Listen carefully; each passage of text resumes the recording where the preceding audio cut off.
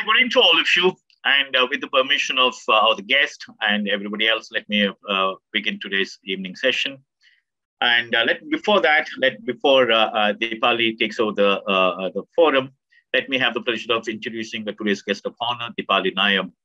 I'm sure when this topic was announced, a lot of mails have come to us saying that they're all looking forward to this session from all of our participants across the programs. And thank you so much, Deepali, and really, I'm absolutely amazing to host you. And just to give you a background about, I'm sure before that, in fact, all of you must have seen her LinkedIn profile, and also the kind of the achievement that she has had in the illustrious career, almost about now 30 years, right? Having started her career in 1993. And then if you have seen her profile, I think it's like almost like a dream career for any marketing professional. And she has started her career as a senior officer in one of the finest brands in the world, definitely in India, that is Tata Motors. After that, she has had amazing career with different brands. To call out some of them, she was a manager marketing at BPL Mobile Communication. After that, she was a group head accounting planning at FCB Ulcom, where she was there for 3 years close to. And then marketing manager at Marico. After that, she became a leadership position. She was the vice president and head of marketing at HSBC Asset Management India Private Limited. And she was also the country head for brand, customer service, and e-commerce at L&T General Insurance Company Limited between December 2009 and September 2013. And after that, she had the pleasure of being the CMO of the Chief Marketing Officer at Mahindra Holidays and Resorts India Private Limited between 2013 October and December 2015. After that, she was the Chief Marketing and Digital Officer at IIFL Investment Managers between October 2016 and September 2018. And after that, she also became the non-executive board member at this one of its group companies called IIFL Wealth Finance between April 2017 and September 2018. And before that, I think after all this, she was right now, or she's right now the CMO or Chief Marketing Officer for IBM India and Asia, South Asia. And most importantly, the kind of achievement that she has had over her illustrious career, including being the CMO of the Year by ET in 2020. And the Impact magazine has been, I think, for almost about 5 to 6 years, continuously, consecutively, I would say, has been rating her as one of the most influential marketers in the country. And she also is featured in Business World's India's most influential marketing leaders. And Sky India's has rated her one of the top 15 social media superwomen of India. And most importantly, she is also, serves as adjunct faculty, visiting faculty at some of the financial institutions. She is also the podcast host. She's a governing council member at IAMA, which is the apex body for advertising industry in the country. And then she is also advisory council member at three very illustrious institutions. One is SPJMR, where she had the pleasure of being a visiting faculty for almost 17 years. I cannot fathom how she could manage all of this. And then I know from other sources that she's also rated as the finest faculty in that area. And then she's also the advisory council member at one of the new age business schools that has come up in Bombay for carrying on its illustrious legacy, and that is BITSOM. And also she's advisory council member at NITMA University.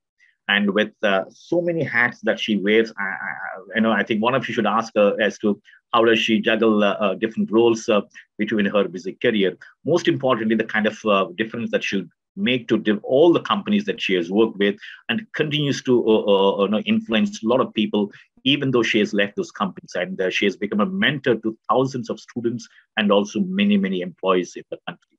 Over to you, Deepali. And before that, I just have a small protocol to all the participants. And that is that as and when you have questions, please do put that in the Q&A and not in the chat box, so that it becomes easy for us to pick up and then relay that question to Deepali towards the end of her presentation. And we'll try to accommodate as many questions as she can permit, given her the positive time. Over to you, Deepali. Thank you so much. Thank you, Dr. Nagendra, for that very nicely, succinctly put introduction. And I think life just happens.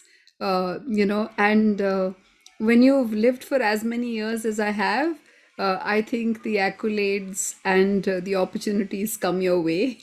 But yes, I do drive myself hard, and I think that's the crux of the whole, point.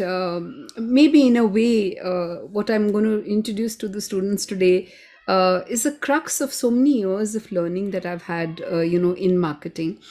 So good evening, everyone. I thank the organizers for this opportunity to be talking to you. And just like you've heard from a lot of people, I've definitely heard from a couple of people saying, "Hey, Dipali, you're doing this session. It's on my alumni group." So I've also received that, on one of the IM groups. I think I'm Indore. I received it from the XLRI alumni group. I received it from a couple more people telling me. Okay, great. And so I have about, this is 6:08, I think. So I have about 20 to 25 minutes, where I want to talk a few things to you guys. Okay. But, I also want to tell you a few stories before I get to the framework that I want to talk about, which, succinctly captures, what I have learned. We are a product of our, upbringing. We are a product of, the experiences that we've had in our life, and the belief, uh, the important belief in my life has been that what got me here won't get me there. So therefore, learning is a very, very strong feature, in my life. But I want to tell you a few stories to tell you what kind of marketing experiences shaped my thinking. And I thought of a few lovely anecdotes for you to realize that how life was when I started working versus how life is today, and the journey that you've had as a marketing brain, as a marketing person. My earliest memory is from my second job, which used to be BPL Mobile. It was a startup. It was just a 35-member company when I joined it. And one of my long lasting memory is that I used to be the brand head and the market research head. Okay. I was a young person, junior in the team. And I used to also, outdoor advertising used to be one big thing in the mobile phone industry in those days, because you had these local territories. And so local edition of the newspapers and the outdoor was one big thing. In Bombay, we used to use the bus shelters. I remember that I used to go to Ray Road and approve all the hand painted bus shelters. So, from a technology perspective, today everything gets printed, you approve everything online. I used to actually go and approve the previous night all the bus shelters that used to get painted. I used to remember, so the BPL logo had a blue and a yellow rim and a red. I would remember the exact shade number, okay, from Goodless Nerolac and from Asian Paints, which would match my logo color when it would go up on the bus shelter. So those were the days, one of the earliest memories, something that you guys will only now see in history of marketing books. Your life is never going to be like this. No, my second memory is from my Marico days. And I've done a lot of journeys in between, lots of interesting stories there also. But I think Marico is where I really learned, the P&L management, and therefore, I want to talk to you. So there is a brand called Medicare that Marico had bought from P&G. It was Medicare shampoo. Very solid franchise, does the numbers every year, gross margins are very good. And but we wanted to extend the franchise and increase the user base. It is a shampoo for lice. Some of you will not identify with this unless you have children in the school going age group. You will not identify with, Medicare shampoo. And Marico has a history of being very good at hair oils. So therefore, we thought of launching, Medicare hair oil. When we did the initial studies, we realized that it's going to cannibalize the main franchise, the shampoo franchise. But our estimate was that it would also eventually expand the oil franchise. It's a very scary thing for a marketing head, brand head, the CEO of the organization, for everybody to do, that you are launching a product which will cannibalize a bit and will, whether it will extend or not. You may have done pilots, you may have done product testing, but it's ultimately a very scary thing to do. And I think that's one of my earliest memories, that 6 months, of when I launched, the trepidation, the going and checking of the numbers every day to see The shampoo is decreasing, but the hair oil is increasing. When do you reach a point, where from a 20 crore brand, I become 22 or a 23 and a 24, and then we landed at about 27 crore brand, at the end of 9 months, when it was all stable, when you realize that, listen, you've actually managed to expand the franchise. Your shampoo revenues may have come down, but your hair oil revenues in the Medica brand have actually gone up. So that's my journey of being familiar with the numbers. So somewhere when you reach the mid management and the senior management level, that starts becoming important. Then my other memory, HSBC was something that I came back to after my break, and then after that I joined L&T Insurance when it was a startup again. I was the 12th employee that L&T Insurance hired. We were in the general insurance space, which meant auto, health, commercial insurance. And there, I was both brand and marketing head and also e-commerce head, what is called the D2C channel. I literally built that channel from scratch. The first 6 months, our CRM capabilities were not ready. We used to run the numbers on an Excel sheet. And the Marwadi genes that I have and the Marwadi blood that I have felt very good that, eventually I left the company and, the business got sold to, HDFC. But the Excel sheet format that I had built for reporting, which used to report into me, they did not change it for 7-8 years. It was such a sturdy, stable reporting format. Even when the CRM system came later, that format was used to still do the internal reporting, in terms of how to look at the numbers, how to look at the daily business weekly and ensure that we meet our numbers. And I have that good reputation of meeting my numbers and meeting my targets, in those days. I think the transition that you must notice from here is from brand and logo and branding, to this hardcore number bit that came. And imagine the world and the landscape of marketing had changed. My first 10 years is strictly about brand, communications, consumer inciting, all that you know of as a glamorous world.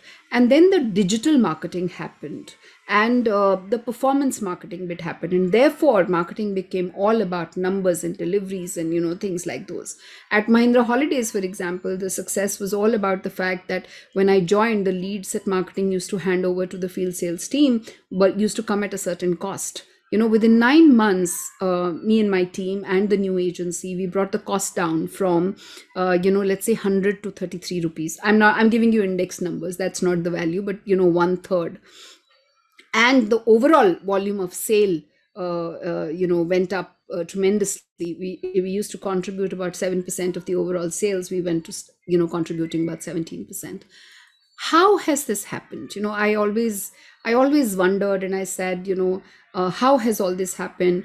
A lot of the times I get asked this question saying, Dipali, how did you transition? I'm one of those rare marketing professionals who with every job change has also moved industries. When I was working for HSBC Mutual Fund, I never felt like working for another mutual fund. I said, I've always treated everybody else as competition. I can't go and join the competition now, when I worked for Marico, I don't think I'll ever go and work for another hair care, a brand, you've kind of treated them as competition. So that's been the thought in my head, and in my mind. So people always ask me this question. I get asked this question very often saying, okay, how did you transition from automobiles to mobile phones to FMCG? I looked after Saffola also, so cooking oil, hair oil. And then I transitioned to being in financial services, where I did mutual funds, I did insurance, I did Mahindra Holidays, which is a very different timeshare brand. And then, at IFL, I did, it was personal wealth, management space. And then now I'm in a technology brand. So all very different. At the heart of it, I realized that I have, after reading the greats, which is, let's say, whether marketing myopia, Theodore Levitt, or brand, or the, David Arker's building strong brands. And I'm a big, big, big fan of David Arker and that framework, that he has. I realized that, when you move from category to category, there is some simple framework that you also develop. And I want to talk about that. I have, I call it the 3A'S framework. Okay. And let me just share with you, what this 3A'S of framework is. I have 2 slides very quickly. I just want to, share those with you. So remember, it's the 3A'S. And I hope my screen will be visible to all of you now. Um, and here's your slideshow format, right? So the 3 A's really is authenticity, agility, and ability. Okay, I hope the third corner is also visible to all of you. It's not to me because I'm sharing screen. I'm going to stop sharing this, and I want to spend some time talking about what does this word authenticity mean, agility mean, ability mean. But to me and in my framework. But what I also want to share with you is that to me, when I reflect back on my life and the brands that I worked for and the organizations that I worked for, or even if I look at some people brands or my own brand, very limited. I'm a very chotu niche brand, admirable, let's say, possibly in the marketing fraternity. But whether it's a person brand, organization brand, or the marketing team brand, this framework has what has helped me when I reflected back on what has happened. So let me explain these one by one. The first one that I've mentioned is authenticity. Okay, authenticity is at the heart of marketing. It's also at the heart of brand purpose and voice. We can I tend to refer to this whole authenticity bit as the art of marketing, that brand logo design, color, and voice, and, all those things. Authenticity also, apart from that part of the brand, design and identity, it leads to customer centricity and creativity inside an organization, inside a marketing team. It is the A, authenticity is the A which guides the marketers to develop the brand purpose. And this is the one that I think presides over the P's of marketing, or the framework that David Acker has, in terms of filling that framework. If you're a personal brand, if you're an Oprah Winfrey, if you are I don't know, Steve Jobs, if you're a personal brand, then this is the A which is most important. And therefore, when the word authenticity, of course, means being real, right? So what you are in real life should be exactly the same, for example, as you're on social media, and that's what matters, for a personal brand. But I think it's true for company brands also. And let me give you another example, how it reflects in a brand's life. So when I mentioned to you L&T Insurance, right? One of the mottos that we had internally that we used to live by was, under promise and over deliver. Okay, that's the kind of brand we were going to be, because we had culled out that L&T, the parent brand, also stands for that. And what this meant, when we looked at the whole customer experience creation that we were doing, not just the advertising. Our advertising was also led by this tenet, by the way. But, the customer experience that we were creating, this meant that you need to be specific. You were not going to be vague, to your customers, right? So this meant that our customer service executives would not say that your insurance policy would reach you shortly. Okay. This meant that they would say that it will reach you in 8 days. They will not say 4 working days, because, that's when you start creating ambiguity. Okay. But they would say 8 days. And most of the time, the policy would actually reach our customers in 4 to 5 days, or max it took 7 days. But the commitment was 8 days. And therefore, we over delivered. And that's the brand we were. And we did this very strategically. We knew that it does not matter to the customer that it reached them in 8 days or even 10 days. We could have promised them even 10 days. But when you say shortly, then people just imagine everybody's shortly is, or soon can be 1 day or 10 days or 4 days or 5 days. So being specific matters, and under promising and over delivering matters. Just an example of what and how you need to look at authentic brands, and how it becomes an experience, and is the cornerstone of creating the experience for the customer. It was the same authenticity in once again in L&T Insurance, where those were the days in 2010-11 when everybody thought that you ought to have a Facebook page, and you need to have a community, and people will follow you and stuff like that as a brand. And when when this discussion came up in L&T Insurance saying we ought to have a Facebook page, I said no. And the reason for that was that I don't think we had much to say to our community on health insurance on Facebook. Facebook is a very different kind of a medium. What are you, I mean, and we didn't want to indulge them like how others were doing in creating some Me Too content and copying somebody else. So we said it's okay to not have the community page on Facebook. So it's a different, It's a different matter that we understood the intent of why being on social media, or how to do community creation, or what kind of messaging to do. And we may have found different medium, different media to serve that purpose. That's all right, but it's about knowing, how to be authentic. So I think all of us, with these two examples and with what I'm saying, instinctively understand. And if we are marketing students, then we do. So I'm not going to belabor it. I want to, just belabor one more point. Like I stood up and I said, no, we're not going to have a Facebook page, and it's a contrarian thought. Do you have the courage to be authentic? Do you have the courage to say what's good and what's not good? That's extremely important. So just remember that. Now let me move to the other tools. I had said agility and ability. Okay. These, according to me, are the newer pillars. And when I reflect on my work, I think these have come up more in the last 7 to 10 years. This is what I call, both of them, the science of marketing. So authenticity leads the art of marketing. This is what I call the science of marketing. There is a quote by Jeff Jones. He was the CMO of Target. He given this quote. I'm picking up one by one, so I'm picking up agility first. Very typical definition. If you tell a 8th standard student saying agility means what, they're going to refer to agility as speed or velocity. Typically, that those are the errors. But we understand, that there's a nuance to it. And he's from the marketing perspective. He says technology has completely changed what fast means.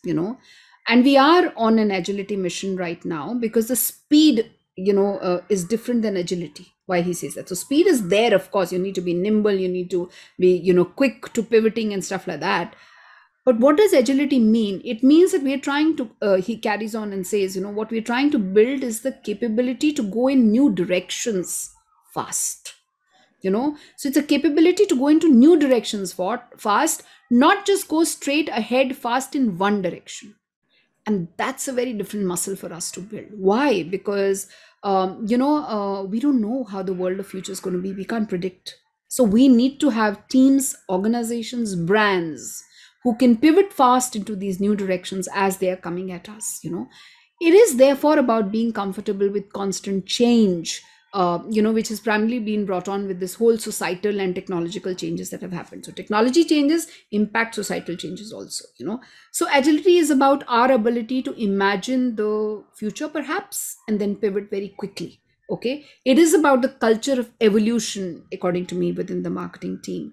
So one of the questions that I always ask people when I'm addressing them when they are in the marketing or the business domain is, how agile are you as a marketing person? How agile are you as a CMO? How agile are you as a leader? Are you really comfortable with change?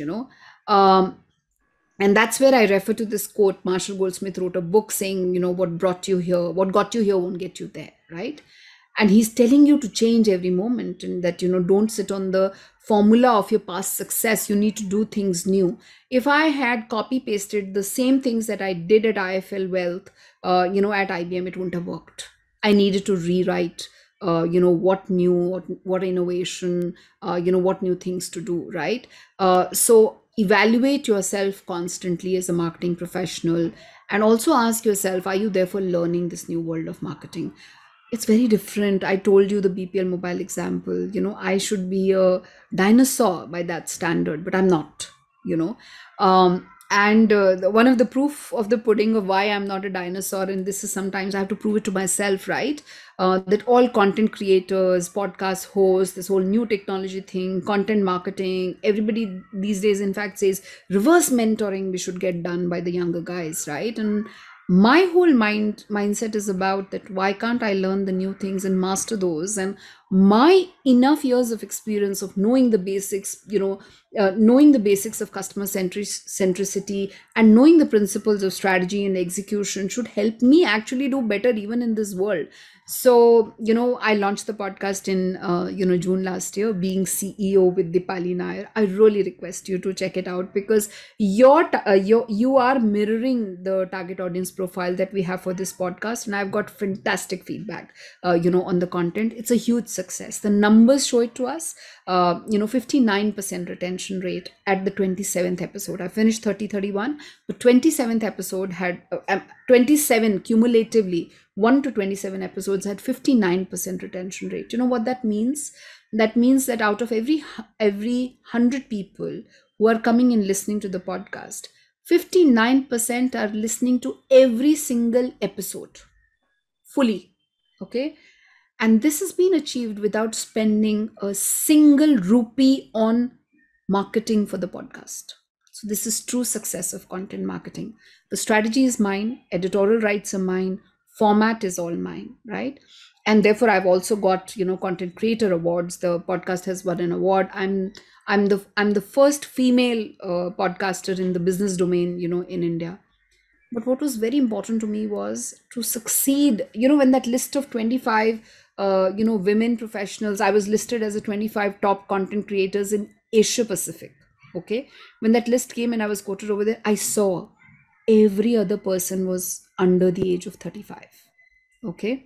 I was the only person in the 40s over there, and I felt very proud of that, that I'm not the Gen Z and the millennial, and every other person is a Gen Z or a millennial in that list.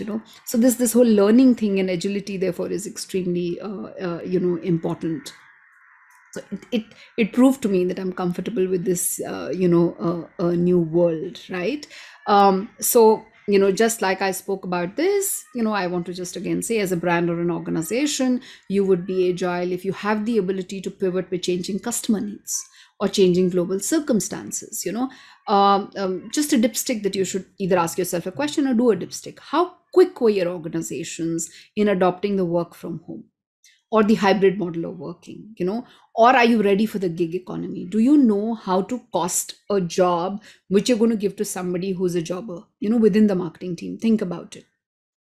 And while doing this, you still need to deliver peak performances, right? So ask yourself that if your team was to do time travel into 2025, which is only 3 years ahead of us, are your teams going to be successful because they've done the same repetitive task over and over again and have become efficient? Or they've run the same similar campaigns?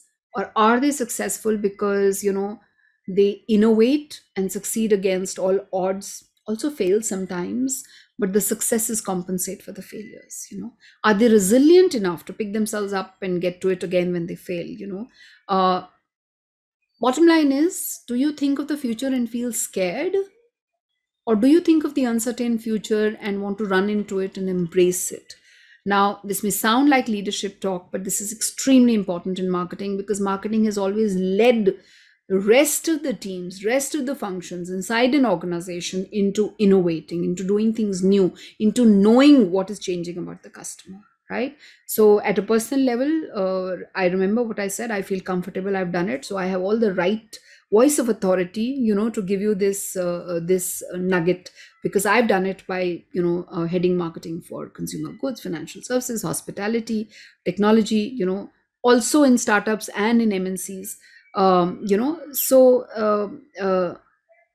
if you want a little bit of another tip for yourself to judge yourself, whether you're a CMO or a brand manager, ask yourself, do you say no to new ideas, or do you always say yes and then work towards making it happen?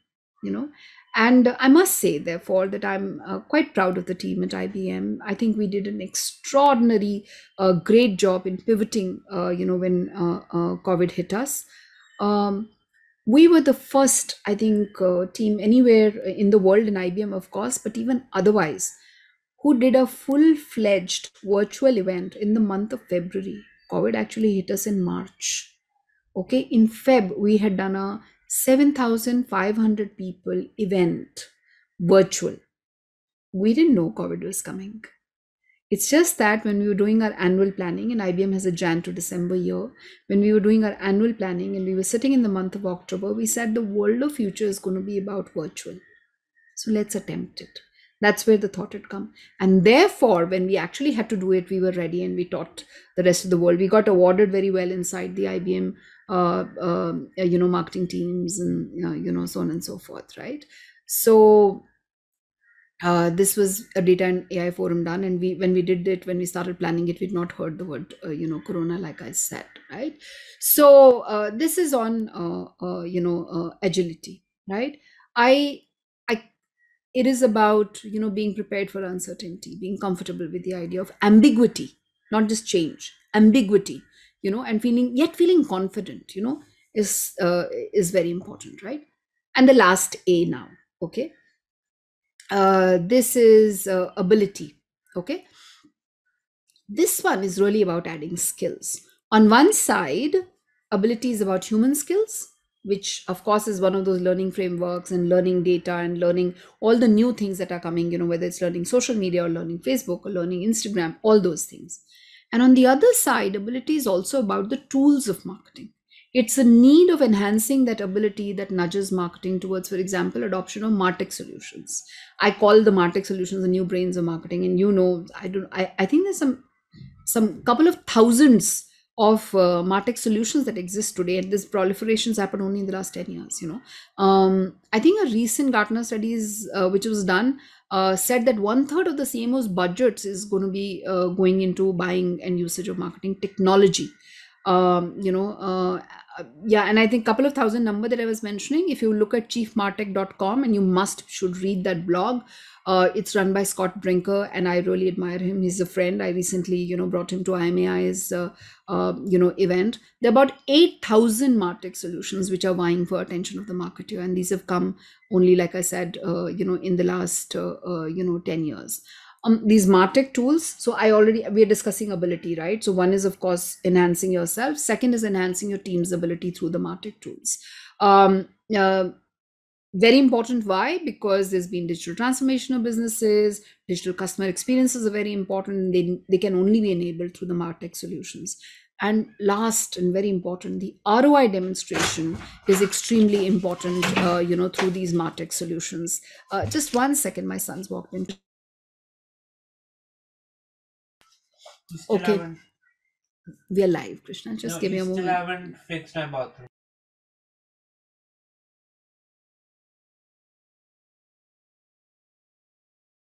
Don't care if they're college people. They heard that. I don't care. Okay, so my son's being a little difficult on a Saturday evening. Okay, we spoke about the MarTech stack and the MarTech solutions. They've, like I said, they've grown dramatically in the recent years.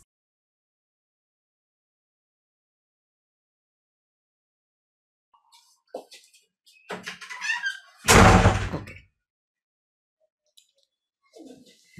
This is about work from home. Yeah, I couldn't agree more with you. I know. Actually, we are stealing their space, I would say. Yeah. No, I could have, anyway, that's a separate discussion, Yeah. right? I think I was just making this point that the MarTech solutions, which is very important. And the last thing I want to say about the MarTech solutions and marketing is that marketing needs to play the role of now the integrator of the rest of the functions, because somebody needs to own customer experiences across. And marketing team is not the only one who's creating marketing experiences. So your MarTech solutions, which aid customer experience creation, need to work well with the rest of the organization, which means that from a technology perspective also, the total technology stack of the business needs to work well with this. This also means, by the way, not just your own company systems, but the ecosystem that you have for marketing, your service providers, they also need to be on board. So the whole ecosystem needs to become better. I think the last bit that some of you might even end up asking questions me on is the skills, the ability part of the skills, and what new skills will be important. I can tell you what are currently important. So analytics, CX, UX, content creation, content marketing are the hot skills. What I see very often also is that sometimes I'm recommending to other CMOs that they must reorganize the marketing team, depending on how the need of the business and need of the marketing has changed, and align the KPIs of the marketing team with the ROI that they need to deliver inside marketing. There should not be a mismatch. That, skill set and right skilling and right job really needs to matter. So, I mean, if you're asking me for tips there, then ask yourself, is the marketing team's org structure ensuring that the team acts as unifiers for the rest of the organization? Will this new structure enhance, for example, data-driven decision making within marketing and the rest of the organization? Do the KPIs that marketing have, apart from ROI, do they ensure growth mindset? Does the org structure that you are developing ensure agility ensures authenticity also. So that's also the ability part of the marketing organization. So the mantra of authenticity, agility, and ability will guide you in balancing the art and science of marketing. I'm just going to tell you that if you're in the process of adopting the martech stack, do it fast. Speed there is important. And I'm going to stop here. I can give you tons of experiences from my personal life more, but I think the ones that I shared are extremely important. Some of the relationships that CMOs need to build up with their CFOs and the CIOs, and I think that is also a mantra for success. So marketing budgets are not a constraint is the last thing I want to say if you're delivering ROI to the organization. I've been asked very often saying, take more money, give us more business, so look at that. Hire well is another thing if you're a leader inside, the marketing organization. These 3 A's, by the way, they keep me on my toes. I constantly evaluate what I'm doing both at work and my personal social media. So I'm going to stop here, Dr. Nagendra, as we had decided. And Sure. I'm going to see if there are any questions. There are Or quite a few. I think maybe with your permission, let me start with the first one so great, that we can, please, for a want of time. I think please. there's a question. First question is from Gaurav Pandey. And this is in reference to your authenticity bit, Dipali. His question is, but ma'am, don't you think people have become very smart to realize that a buffer is being taken during a promise? I think when you're making a reference to under promise and over deliver kind of thing. Say that again. The last bit I lost. When you're doing promise. People have become. Don't you think people have become very smart to realize that a buffer is being taken during promise? So that's right. And they've always been smart, by the way. And let me give you an example. Remember, I told you that I worked extensively in hair care.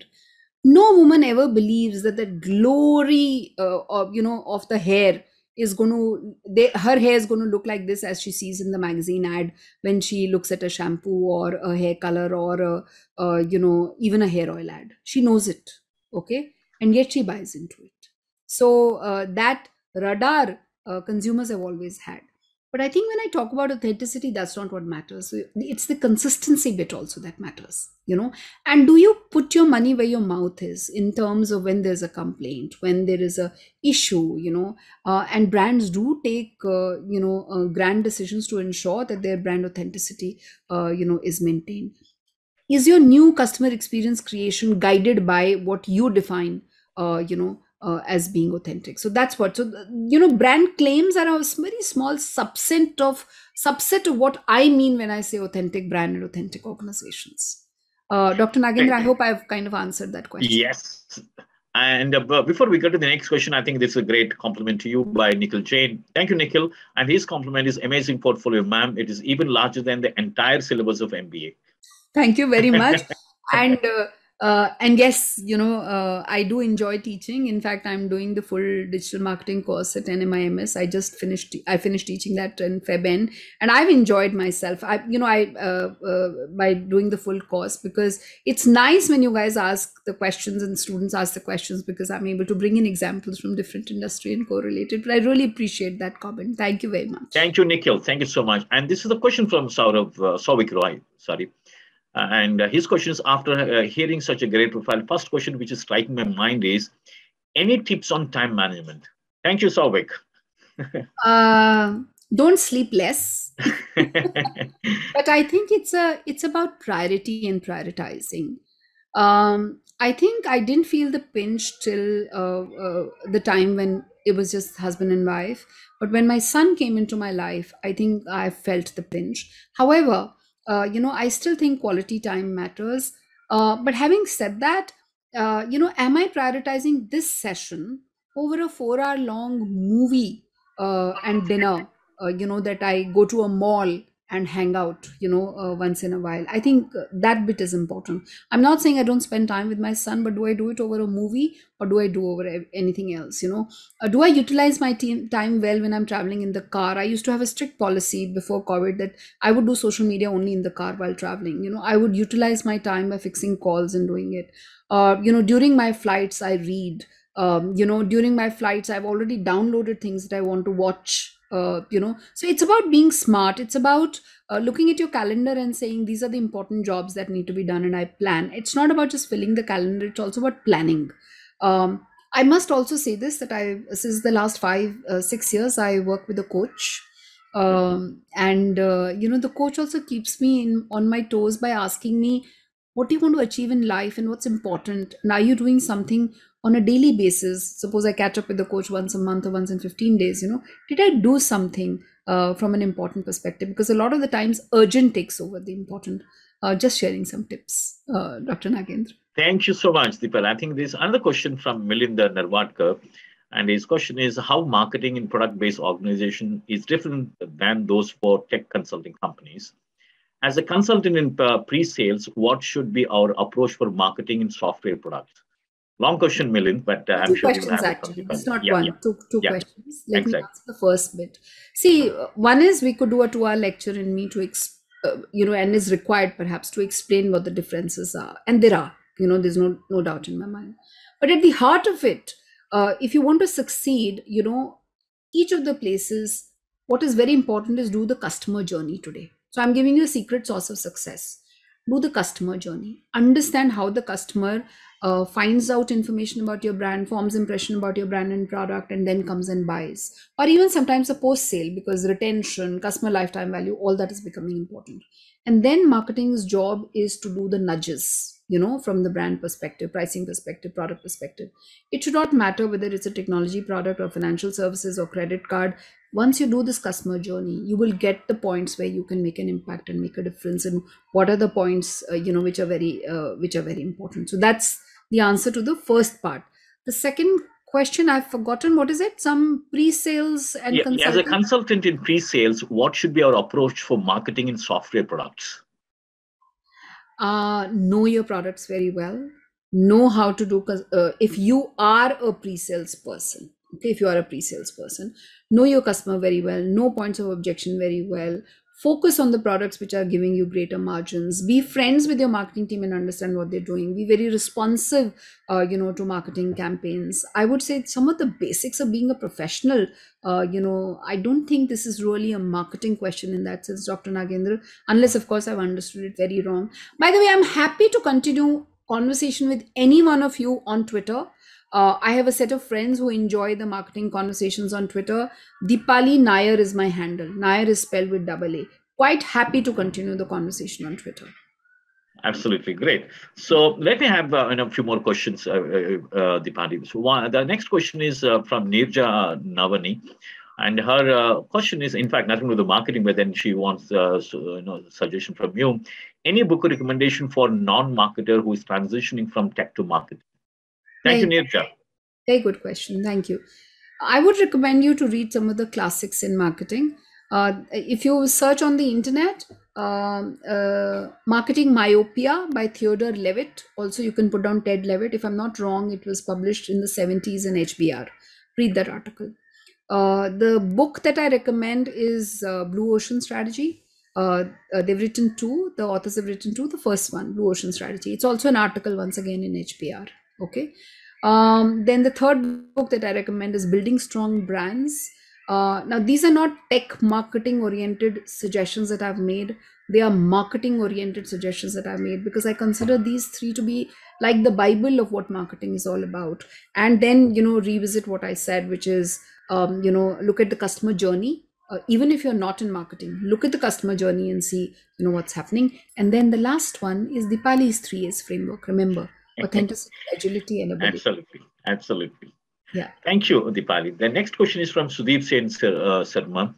And his question is, what are you seeing the changes in customers or clients' behavior post COVID-19 and how marketing is aligned on this? Thank you, Sudeep.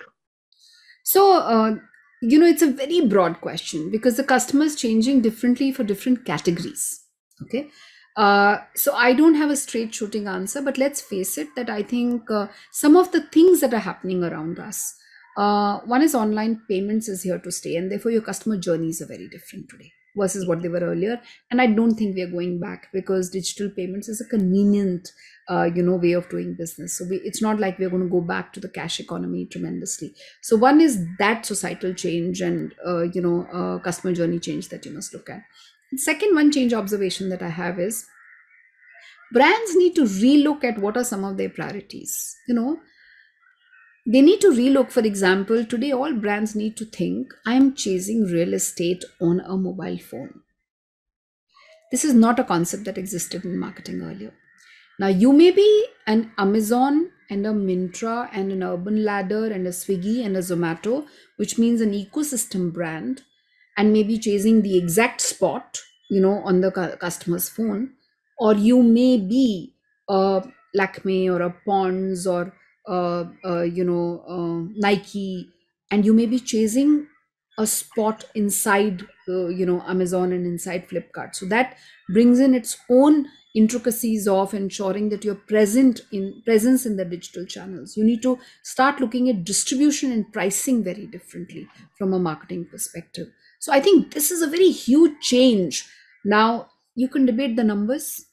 Somewhere it is 10% contribution, 40% contribution, 50% market share from digital. I'm a completely online brand. But in the life of future, okay, you need to look at yourself from your digital footprint perspective, and you need to chase the mobile phone real estate. I think this is a huge difference that we need to have in our mindsets. Thank you, Deepali. I hope I know that I addressed your question, Sudeep. And this is a question from Pushpesh, and it's quite long one, but let me read with your permission, Deepali. And his question is, while you spoke about so much investment in marketing side of business, a lot of companies claim zero marketing spend while they talk about organic marketing, marketing through customers by word of mouth, and negligible spend through social media. Is this a real climb by big companies when there is so much competition and companies with considerable size marketing teams? How do they integrate this with other functions or eliminate marketing function if it is real thing? Or is it just a eye washer or washer to claim they are too good to need marketing investment? Thank you, Pushpesh. Long question. We're discussing semantics here, according to me. Okay. I myself told you this, that, I did my podcast and we spent $0 on marketing. What that means is that we didn't do paid media. We did organic, of course. But understand this, that the app where my podcast is hosted already has 1 million users. Okay. And it is doing, when you come into the app, it will do suggestions to you on the basis of what you've listened earlier. So it will find people with interest there, and it will also do the top banners, and it will also do notifications whenever a new episode goes there, right? Now that in a way is marketing. Yes, because I'm on a platform, because I did this thing of, do I want to chase my own real estate on Spotify, which is so big, or do I go to avas.com and do a tie up with them and do my podcast over there? Is the smart thing about it. Second example that I want to give is that Google may say that we didn't spend any marketing to make Google engine very popular. They may be right, but I think the years and years of research and experience, the commitment to ensuring that their search is robust, the policies that they have, the millions of professionals who work in Google who are not ROI oriented, who are just oriented in the KPIs about ensuring that search is better. Okay. Now that is an investment into product. And you have to consider that product is also part of the 4 Ps of marketing. But yes, it's not a paid media spend. And therefore they're saying that we have not spent anything on marketing. I think is a better choice of words than saying we've not done marketing. Thank you. Yeah. I mean, things like Google, Wordle just now, for example, is all an example of word of mouth marketing, right? Actually. Now, this is a very interesting question, very small question from Joyce Pillai. And his question is, I think, when you're referring to MarTech solutions and your ability part of it. So his question is related to that piece. He's asking about which MarTech solutions would you recommend for SMEs who are gearing for scale? I think that's a very unfair question to ask. I just said there are 8,000 marketing solutions, martech solutions in the market. I don't even know which category you belong to. Okay. So I think you need to sit down with an expert, spend an hour or two talking to people in your category and industry, speak to other SMEs and find out what they've adopted recently, the adoption trouble, size your team, understand whether you want to outsource marketing or keep it in house, what is your growth ambition, and then do this. I don't think Dipali will have a ready answer to this, which is why there are 8,000 solutions. because different solutions suit different kind of organizations. Now, this is a two-part. One is definitely complimenting you for your 3 A's. Other one is a different question. This is from Ashish Moitra.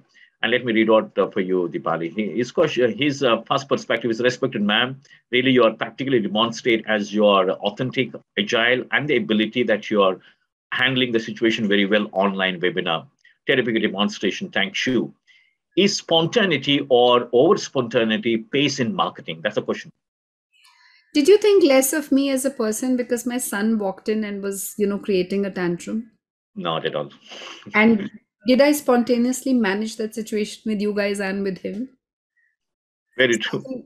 I think, so if you're talking about agility, I think spontaneity needs to be there. But, don't bring it down to the level of saying my Twitter needs to respond to other brands. My brand handle need to be spontaneous. It's not as simple as that. Ultimately, agility is about spontaneity. You are reacting to new things that are happening around you. So from a marketer's perspective, spontaneity is important. Otherwise, you'll be a very dull and a odd brand. But there is a place and there are some times when you need and be spontaneous. There are times when you need to go back and rethink and reflect long-term strategy also. I'll just leave it there.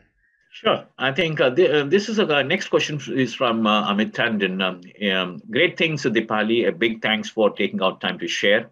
And his question is, what would be your suggestion for Gen X to remodel career? Given today's generation is going to have multi career streams or changes, how can people in 40s catch to such trend, learn, unlearn? Your views on recommendations, please. So, there is a book written by Rita McGrath. She's a professor at Columbia University. The book name is The End of Competitive Advantage, I think. I don't know if I have it here. Okay. The last chapter in that book is very interesting. So the first few chapters are about brands and organizations, and she talks about, you know, how Nokia won, where Kodak lost, and the BlackBerry in the technology space, and a lot of categories have just fallen by the wayside, right? The last chapter in her book is about managing your career. If brands have a short-lived life, then careers also have a short-lived life. And that is where my tenet of agility for the personal brand also stands. You need to learn, unlearn, relearn, whatever you want to call it. But there's another theory from the HR side, that I want to tell you. Students who are passing out today will need to retool themselves 3 times in their careers, in their lifetime. A singular career where you're not constantly learning new things, where you continue to do the same thing, will have a life only of about 10 years. Then you will need to go back to college and start again afresh. So that's the theory that's going. So I think I don't want to retool myself and start a fresh career every 10 years. So I better learn, I better focus on skill learning with every new job. My suggestion to you would be that we're very hard negotiators saying, acha, designation is going up, money is going up in the new job, etc., etc. Ask yourself, are you adding skill sets to your CV with this new job? That's extremely important. Absolutely. Absolutely. I think that's where I think Howard Gardner's multiple intelligence model works, Dipali. I think that's some of the best business schools and also universities actually they insist on mapping students across this multiple intelligence model because, like you rightly said, I think earlier generations might have had only one career in their lifetime, but I think this generation might have 3 careers in their lifetime. Either way you look at it. His next question is from Nasrat Izaz, and her question is, ma'am, what is your idea of work-life balance that you believe in? Thank you, Nasrat. So don't look at work-life balance from an every week perspective. Okay. I find it very silly that people say, I want to be free on Sundays. I don't know in a lifetime how many Sundays are there. Will somebody do this calculation, please? I think there will be 52, 52 in a right? year, and if I live a 100-year life, then 5,200 Sundays. I mean, really? Okay. I don't think that's important. I think the importance, the way I look at my life is that there are times, look at it from a block of 5 years. There are times when your child is young and you want to focus on the child, and does your work allow you to do that? There are times when your parents are unwell and you want to do elder care. You know, there are times when you give birth to a child and you can't go back to work, and can you afford to take a year off? Whether your company allows you to do it, but are you mentally prepared for it? I'm the kind of person who is 100% in all the time. Okay. So when I had my son, he was slightly unwell. I took a year off. And recently in 2016, my mother was unwell. I took 10 months off. I've done two working sabbaticals, and I've rejoined. I've not rejoined the same organizations. I quit my job totally free from the mind. I was doing some consulting work during that time, and then I came back. But I don't, like I said, I don't look at this, I need to be free on a Sunday and therefore I will not do this thing on the weekend. My request to you is to look at your work life balance in blocks where you say there's an emergency at work. What does that mean? I'm doing a new product launch. There is some change that's happening at work, appraisal time, annual target setting time, and therefore work requires my attention. Versus this, my son's exam time, which happens every year, or that, my mom's appointment with the doctors and those kind of things, or, my health may need attention. Can I do it during those time? And the answer there is not in managing your calendar. The answer there is, have you built support structures at home, and do you have relationships at home which support you when you're needed at work? And have you built structures at work, which support you when you're required at home? I think that to me, and delegate, learn to delegate. I think lots of people don't delegate. In fact, there's a question on that delegation, Deepali. Maybe let me pick up that question as a follow-up question on this. And this question is from Madhuji. And thank you so much for wonderful insights. I would like to ask, how do you manage team and delegate?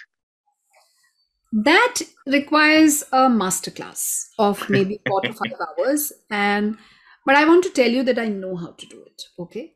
When I joined IBM, there was a void. My team's employee engagement scores were all in reds.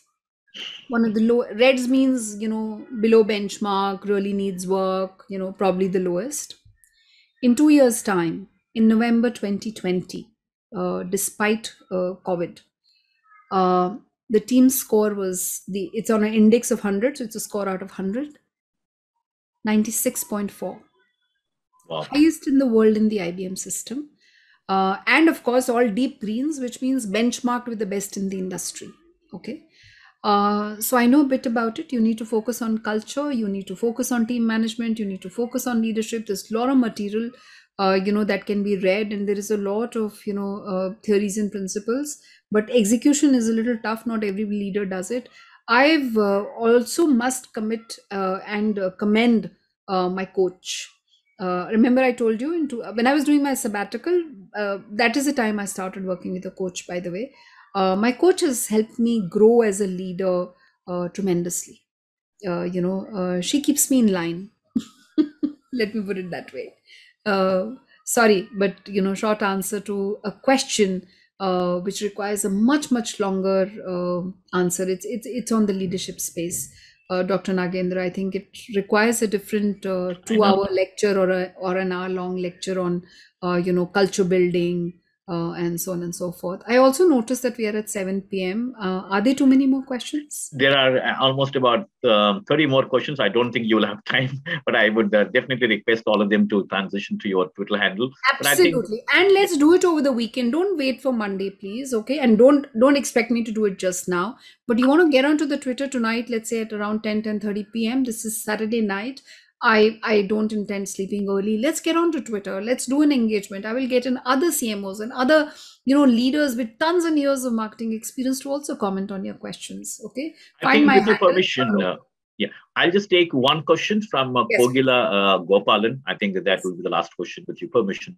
Yes. Thanks for such a wonderful perspective, ma'am. Your energy is so infectious. What are some of the challenges you faced as a leader in transitioning into different domains in your career? Thank you, Kogila. Thank you. I had to work very hard, I must admit. But I have a learning bone in my body. I will say that. I like learning new things. But you asked me about the challenges. I think the challenges were not transitioning into the new job. I enjoy that process. The challenges have been very different, I think after 2008, the whole Lehman Brothers and everything that happened, Indian organizations have also learned that you can actually, short size and sack people. If you ask me, the toughest part of my job is still, telling somebody that, we're downsizing. And that's a reality. It's a very practical reality. And it is tougher because, these are people who are great at their jobs. It's just that the company is downsizing. And that I find to be the toughest part of my job. Um, the rest, I think, is maintaining daily positivity, maintaining the energy, being resilient, being okay with failures sometimes. I think those are the challenges. And, despite everybody else telling me that I do a great job of time management, I still come from this context that I wish I had 48 hours in a day. And I have a long job list of things that I want to do. I have books on my shelf that I haven't read, so tons and tons of things to do. Those are my challenges. I think thank you so much. I think now that we have just passed the last question, and like I said, we almost have about 30 more. And thank you so much, Deepali, for your time. And the most important thing is it's definitely very authentic, because I think it was so authentic in the sense that it was a very candid conversation. Like, if I can borrow Jack Welch, one of the phrases, being candid is one of the core values that he always driven in his Yes. employees. I think today's conversation is nothing less than that, that candid conversation. But I'm sure, the participants and all of our learners would chase you on your Twitter handle with all the questions, not today, but also be part of your podcast also. So I want to say this. Two people asked me this question. One is on the challenges, and the earlier question that I got asked was on leadership and delegation and team management tips. Okay, these are the kind of topics that I'm managing in my podcast. So 31 episodes. That's about 15 to 16 hours of listening. CEOs have shared. When do they feel vulnerable? What are their challenges? How did they Tell transition him that into new that is. jobs? Sorry, Dr. Nagendra. No, sorry. Yeah, I recommend really listen to the podcast Being CEO with Dipali Nair. You will hear it not just from me, you will hear me summarizing the lessons, but hear it from various other leaders. And I really admire every single one of the CEO who's come on to my podcast. So listen to them. Thank you, Dr. Nagendra. Thank you for inviting me. Thank I you so enjoyed much. myself. And thank you for so much love and appreciation through all your comments and questions. I truly appreciate it. And let's continue the conversation on Twitter. Thank you so much. Thank you so much. Thank you so much. And thank all the participants and wonderful audience. And thank you for your participation as well. And extremely sorry that we couldn't accommodate all of your questions because of time. But I'm sure. And now you have another chance, a bigger chance to get engaged with Dipali and get immersed in her illustrious experience. And have a great evening. Once again, thank you so much, Dipali, from all of us. And we'll definitely love to host you in our office one of these days once another pandemic situation improves in Mumbai. Thank you so much, and have a great evening. Thank you so much. Thanks.